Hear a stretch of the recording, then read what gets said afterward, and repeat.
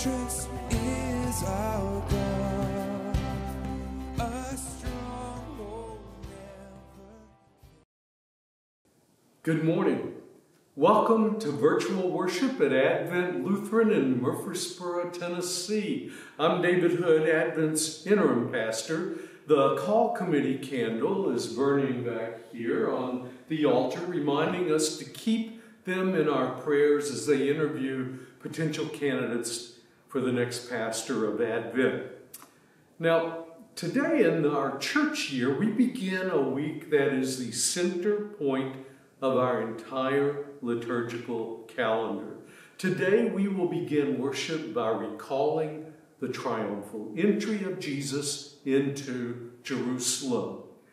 Now, the processional gospel from Mark does not specifically mention palm branches. Mark uses the term leafy branches, but he also explains that the people spread their coats on the path for Jesus. So, why don't you go grab your coat, and we will begin with shouts of Hosanna in the highest in just a second. I'm going to step over here, and I'm going to get my coat. Yep, okay. Here's my coat, and we'll use these branches, okay? There. All right. You have your coat. You might want to have your palm cross, which hopefully you received in the mail this week. And let us begin. After I say the phrase, "Blessed is the one who comes in the name of the Lord," you respond, "Hosanna in the highest," and we'll do that 3 times. Okay, you ready? Lift your branches and your coats.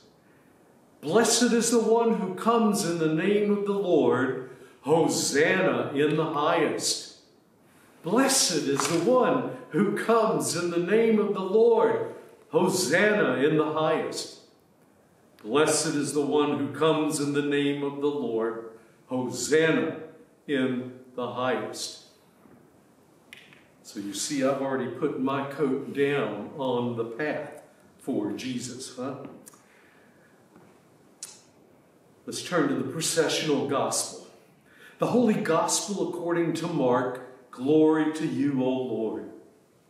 When they were approaching Jesus at Bethphage and Bethany near the Mount of Olives, Jesus sent 2 of his disciples and said to them, "Go into the village ahead of you, and immediately as you enter it, you will find tied there a colt that has never been ridden.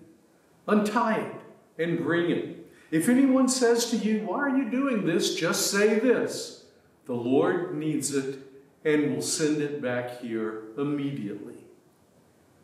They went away and found a colt tied near a door outside in the street. As they were untying it, some of the bystanders said to them, "What are you doing untying the colt?" They told them what Jesus had said, and they allowed them to take it. They brought the colt to Jesus and threw their cloaks on it, and he sat on it. Many people spread their cloaks on the road, and others spread leafy branches that they had cut in the fields. Then those who went ahead and those who followed were shouting, "Hosanna! Blessed is the one who comes in the name of the Lord. Blessed is the coming kingdom of our ancestor David. Hosanna in the highest heaven." Then Jesus entered Jerusalem and went into the temple. And when he had looked around at everything, as it was already late, he went out to Bethany with the 12. The Gospel of the Lord. Praise to you, O Christ. Let us now bless our branches and our coats. Let us pray. We praise you, O God, for redeeming the world through our Savior, Jesus Christ. Today, Jesus entered the holy city in triumph and was proclaimed Messiah and King by those who spread garments and branches along the way. Bless our branches and coats.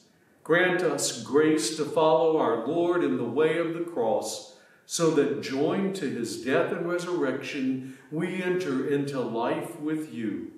Through Jesus Christ, who lives and reigns with you and the Holy Spirit, one God, now and forever. Amen.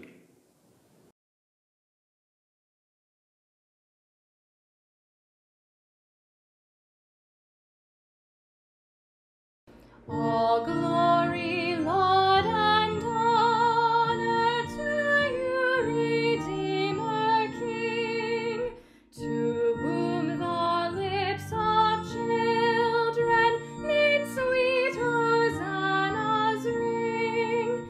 You are the King of Israel and David's royal Son, now in the Lord's name coming, our King and Blessed One.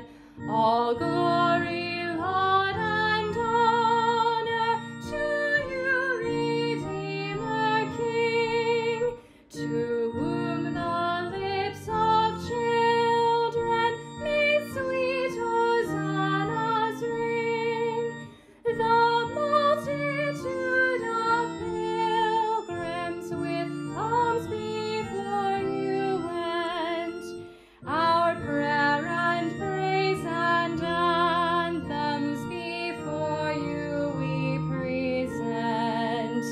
All glory, Lord, and honor to you, Redeemer King, to whom the lips of children mid sweet hosannas ring. To you before your passion they sang their hymns of praise. To you now high exalted our melody we raise. All glory, Lord, and honor to you, Redeemer King, to whom the lips of children mid sweet hosannas ring. Let us pray. Everlasting God, in your endless love for the human race, you sent our Lord Jesus Christ to take on our nature and to suffer death on the cross. In your mercy, enable us to share in his obedience to your will and in the glorious victory of his resurrection, who lives and reigns with you in the Holy Spirit, one God, now and forever. Amen. And now for a few announcements. Between today and next Sunday, which is, of course, Easter, you have several worship opportunities. A virtual Maundy Thursday service will premiere at 12 noon on Facebook and YouTube and be available the rest of the day. And then on the next day, it will be the same for Good Friday with worship premiering at 12 noon and available the rest of the day. Then beginning on Easter, all right, we're going to make some changes. Remember, we're going through transition here.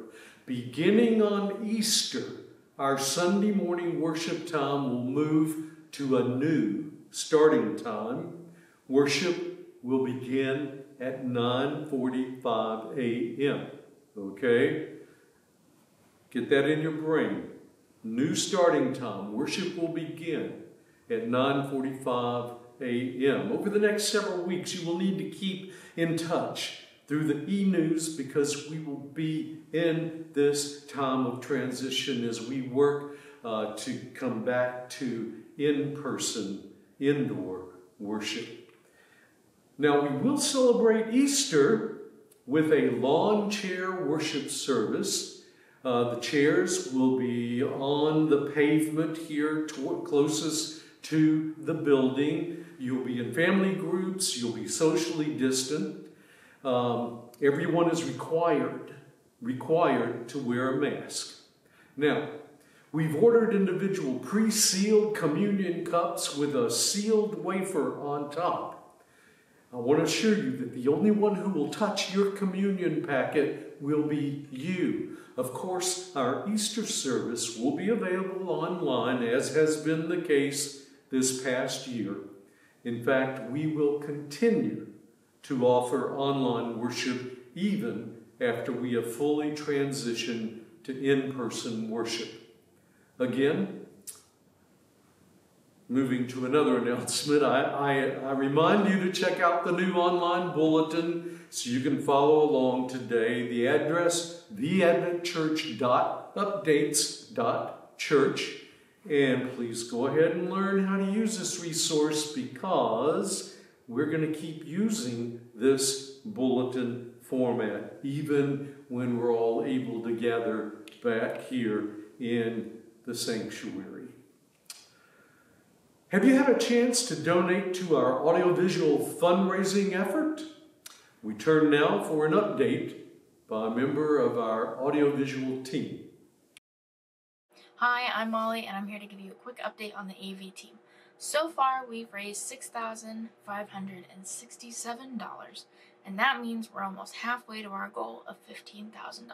Since we started this fundraiser, we've been able to start phase 1 of our plan, which means in the next few weeks, we'll be able to cable for all our new upgrades in the sanctuary.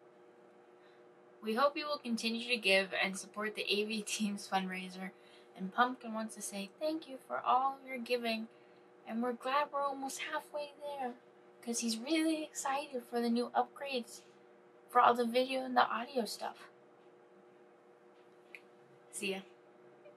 Thanks a lot for that update, and I want to share one more way to give. Volunteers are needed to wash windows. You can wash the church windows inside or outside. Glass cleaner will be supplied. You're asked to bring your own equipment. Coffee and donuts will also be provided. The date is April 10th. That's the Saturday after Easter at 9 a.m. The rain date will be the following Saturday. Well, this church has been such an important spiritual anchor for all of us this year. Please continue to strengthen and bolster our common ministry, because your offerings provide strength and hope both now and in our future.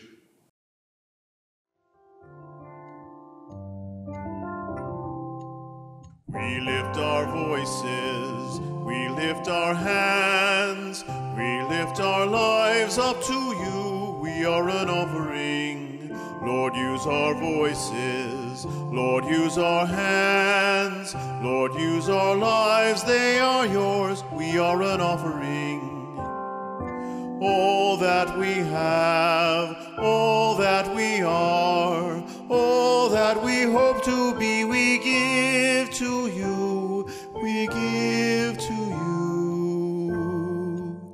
We lift our voices, we lift our hands, we lift our lives up to you. We are an offering, we are an offering.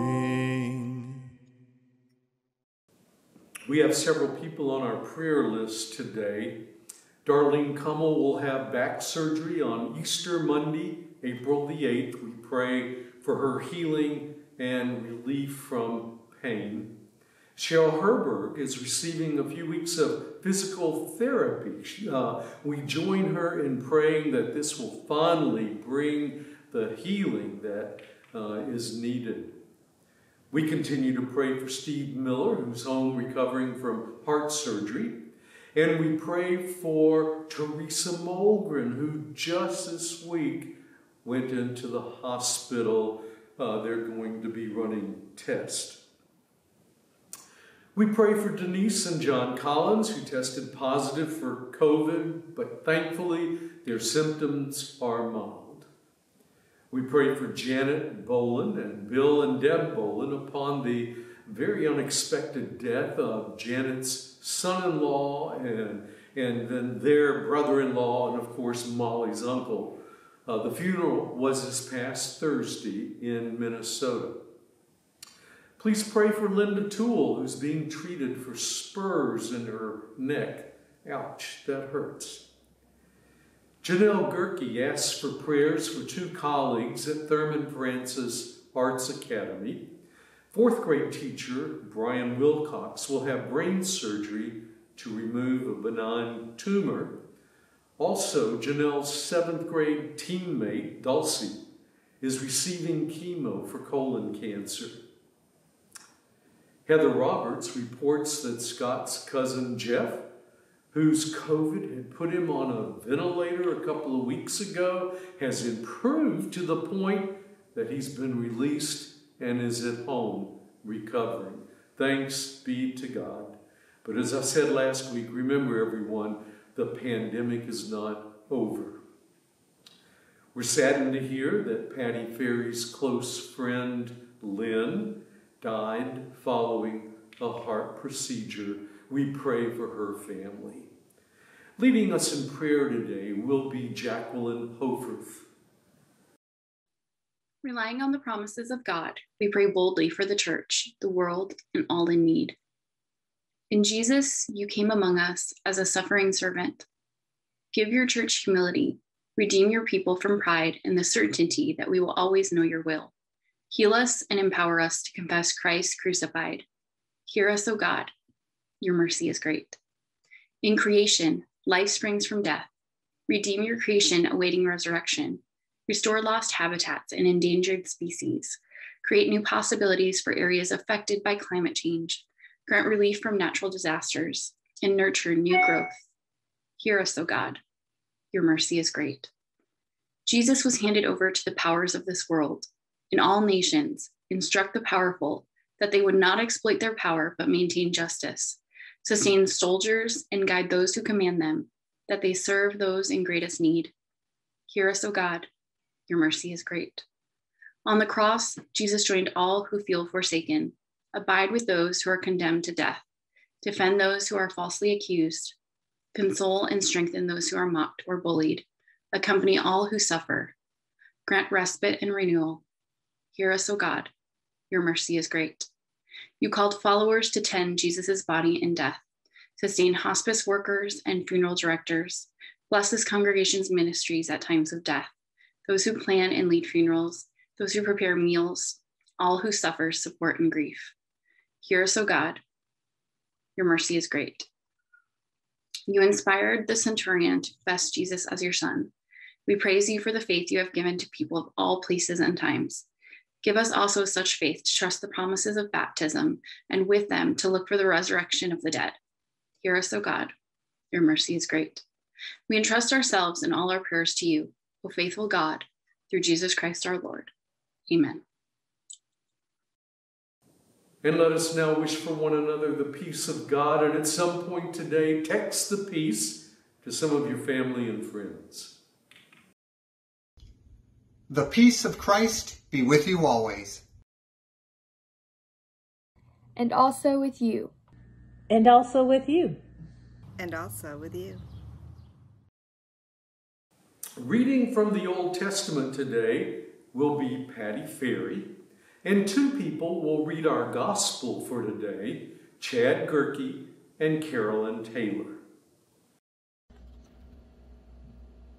A reading from Isaiah, chapter 50, verses 4 to 9. The Lord God has given me the tongue of a teacher, that I may know how to sustain the weary with the word. Morning by morning he wakens me, wakens my ear, to listen as those who are taught. The Lord God has opened my ear, and I was not rebellious. I did not turn backward. I gave my back to those who struck me, and my cheeks to those who pulled out my beard. I did not hide my face from insult and spitting. The Lord God helps me, therefore I have not been disgraced. Therefore I have set my face like flint, and I know that I shall not be put to shame. He who vindicates me is near. Who will contend with me? Let us stand together. Who are my adversaries? Let them confront me. It is the Lord God who helps me. Who will declare me guilty? Word of God, word of life. Thanks be to God.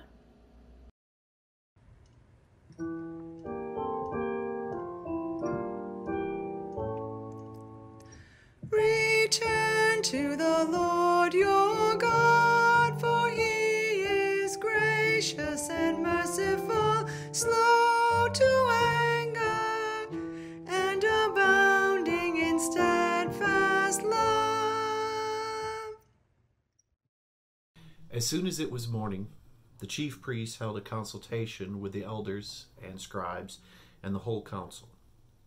They bound Jesus, led him away, and handed him over to Pilate. Pilate asked him, "Are you the king of the Jews?" He answered him, "You say so." Then the chief priests accused him of many things. Pilate asked him again, "Have you no answer? See how many charges they bring against you." But Jesus made no further reply, so that Pilate was amazed.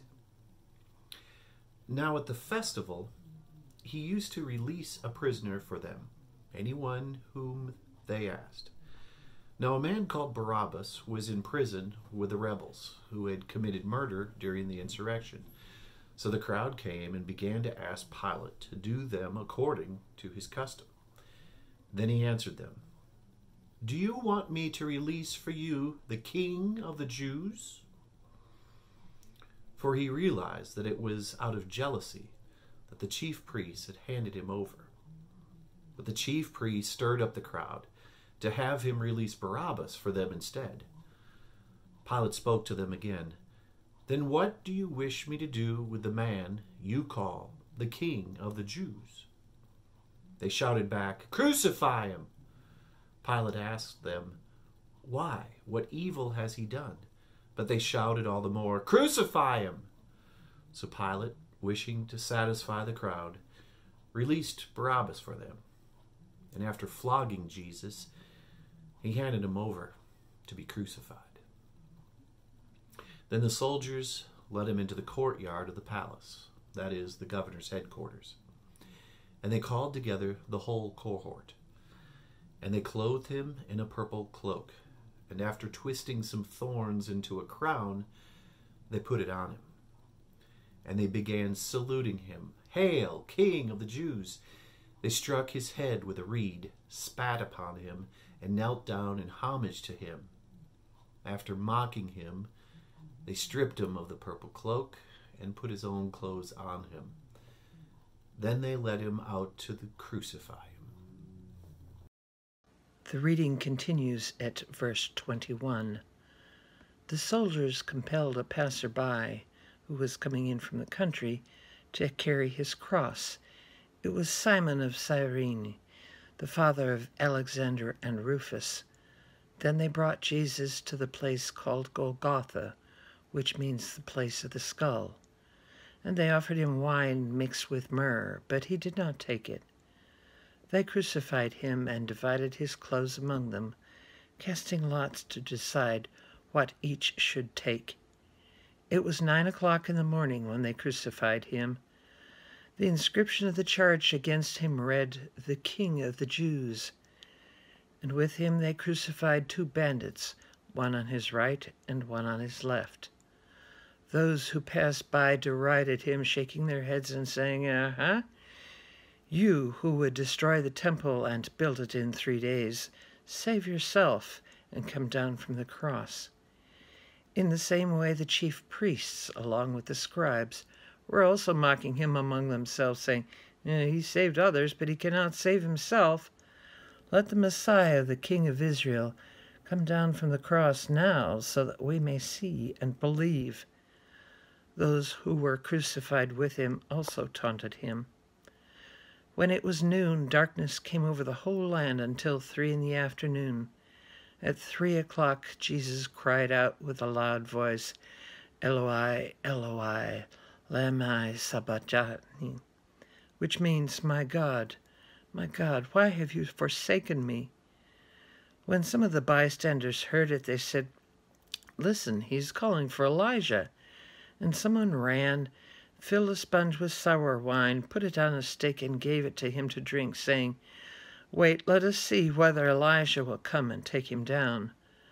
Then Jesus gave a loud cry and breathed his last, and the curtain of the temple was torn in two from top to bottom.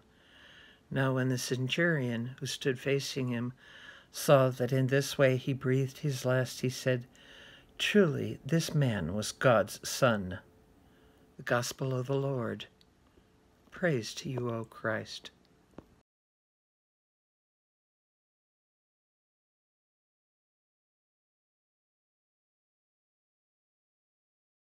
It's time for the Children's Sermon Mystery Box. And remember, if you have the 845 Mystery Box, be in touch with me, okay? I need you to do something for me. All right, I'm going to move some of these crosses down, these made out of palm branches, and see what we have here in the mystery box. Let's see. Oh, this banner is older than the hills. You can probably tell by looking at it. This is a banner that we have been hanging up in our house whenever anybody had a birthday. Now, we also have a fancy new one, and this one's supposed to say happy birthday when it all comes out. Yeah. Does it? Molly, does it say happy birthday? Yes. All right, we got that one. And sometimes we put up decorations, crepe paper, yep. And of course, you know there's going to be a cake. And on the top of the cake, you're going to put candles, right? And then you're going to sing happy birthday. You know, we love to do special things for special people. When it's someone's birthday, we like to decorate and light candles and sing happy birthday to you. 2,000 years ago, when Jesus was walking and teaching and healing, the people who were in Jerusalem that day wanted to celebrate Jesus because he came in the name of the Lord. So did you notice what they did for him? They honored him by putting leafy branches and even their coats down on the path that Jesus, riding on a donkey, was taking into Jerusalem. So today we want to honor Jesus also. And we pray. Dear God, when Jesus rode into Jerusalem, the people were very happy. And we give thanks that you sent your Son to teach us and to forgive us. In Jesus' name we pray. Amen.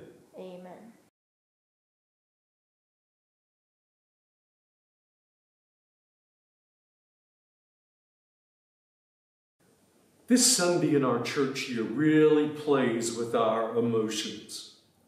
We began by shouting, Hosanna, blessed is he who comes in the name of the Lord. But then we read the passion of our Lord as recorded in the Gospel of Mark. And it ends with us hearing a centurion who had been part of that group of soldiers assigned to carry out Jesus' death sentence. We hear this centurion as he was facing Jesus and noticed that after 3 hours on the cross, Jesus had breathed his last. This centurion stated, truly, this man was God's Son. Around 40 days ago, you and I began observing a 2021 pandemic version of Lent. Personally, the pandemic made this Lent to be quite unfulfilling because I need to make the Lenten journey being with other pilgrims and seeing your faces and hearing your voices.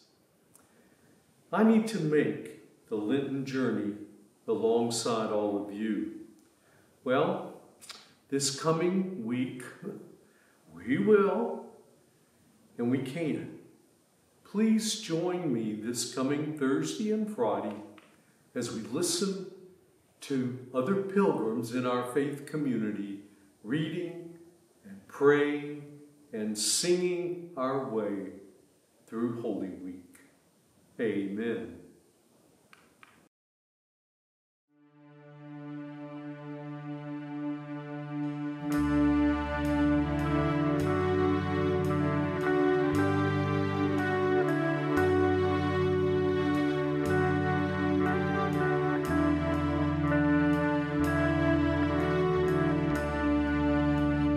When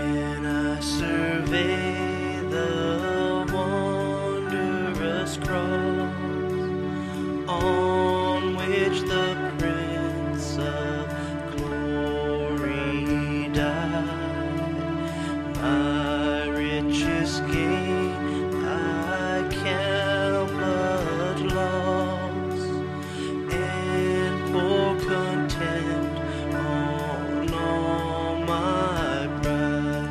Oh, the wonderful cross, oh, the wonderful cross, bids me come and die, and find that I may truly live. See from his head, his hands, his feet, sorrow and love flow mingle down. Did ever such love and sorrow meet? All thorns compose so rich a crown. Oh, the wonderful cross, oh, the wonderful cross, bids me come and die, and find that I may truly live. Oh, the wonderful cross, oh, the wonderful cross, all who gather here by grace draw near and bless your name.